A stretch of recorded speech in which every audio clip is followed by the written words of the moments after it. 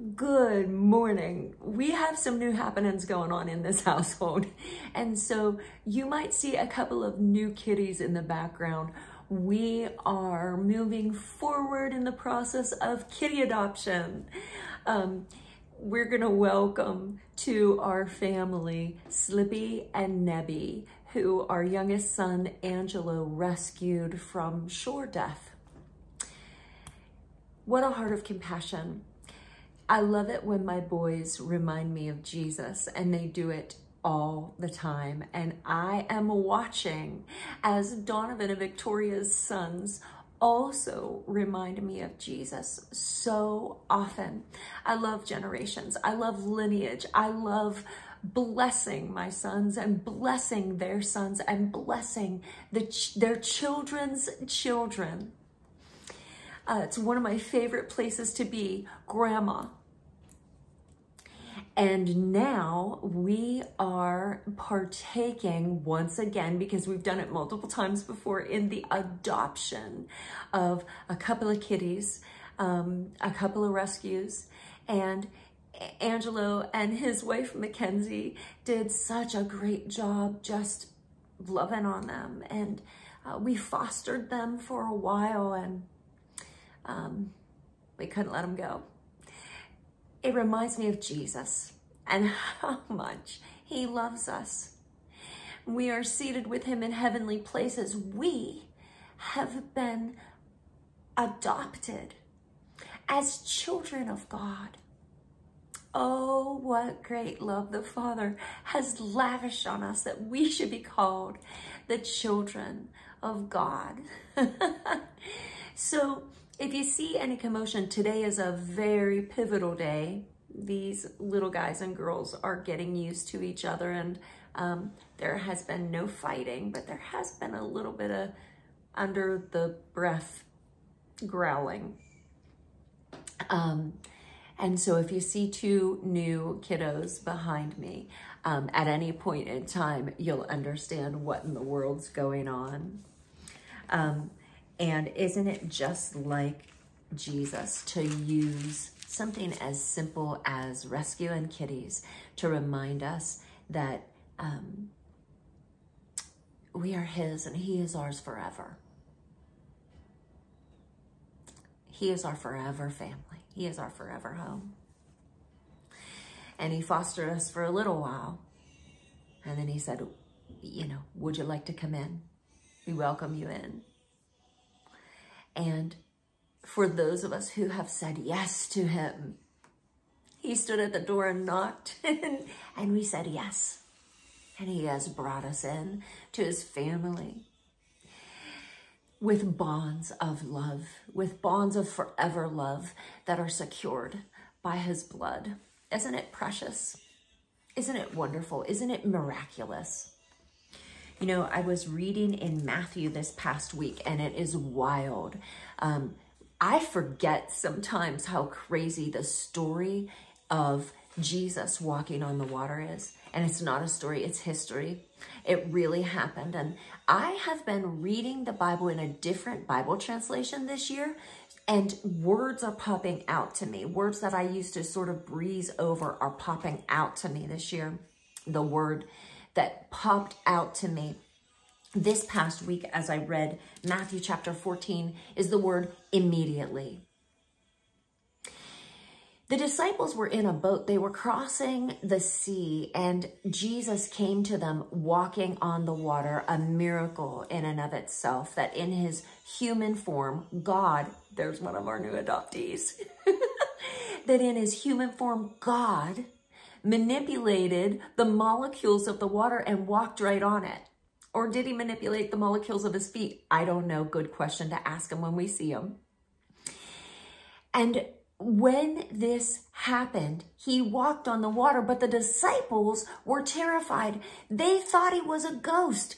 They cried out in fear. I mean, they must have really been wrecked. And did Jesus let them wallow in their fear? Was he like, oh, I don't even know what to do with y'all. I picked the 12 loserest losers seriously. No, Immediately. That's the word that jumped out to me. Immediately, he called out to them, "It is I. Do not fear." And you know, Jesus, he's God. He knows the beginning from the end. He knows all things. He knows what's going to happen. Peter's like, "What? Jesus, it's you.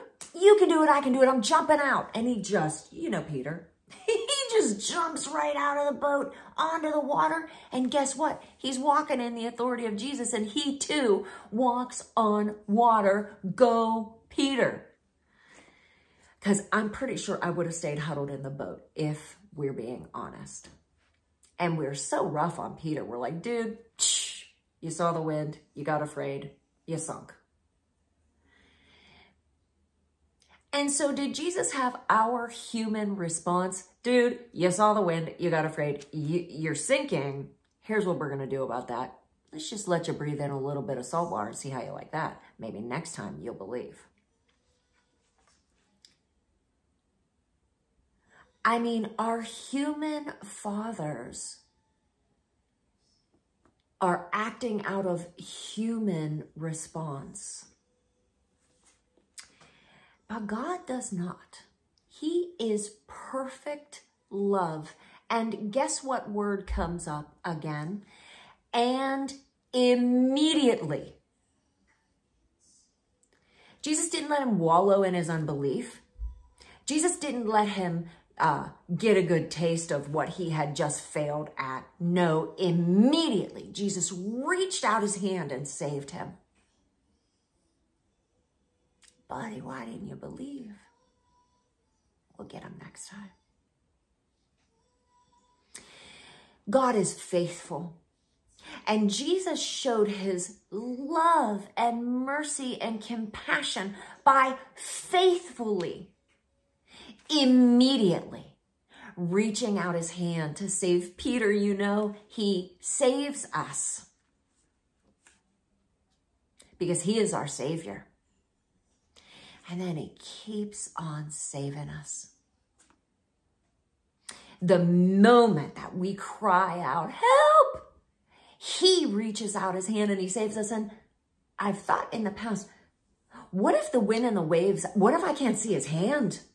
What do I do? How do I grab it? No. Jesus reached out his hand and grabbed Peter's hand to save him. Immediately. He didn't wait. He didn't let him sit with his failure. Hey, you guys, this is a word for someone today. If this is resonating with you, grab this and believe. You can walk on water. And if by chance you step out of that boat and you start to sink, immediately he will grab you and pick you up. He will comfort you with his mercy and compassion, with his salvation. Do you know how I know this is a word for someone? Because this is not what I set out to talk about today at all. My plan was to talk about righteousness. His plan was to talk about salvation and the nature of immediately reaching out to pull us up.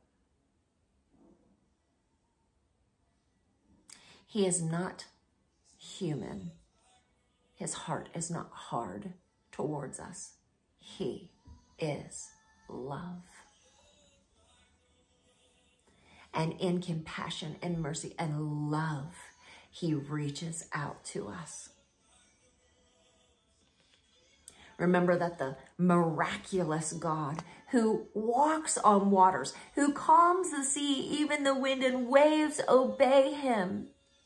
He is intimate, personal Jesus who immediately reaches out his hand, takes hold of us, and pulls us up to where he is. He saves us. And it's going to be a great day.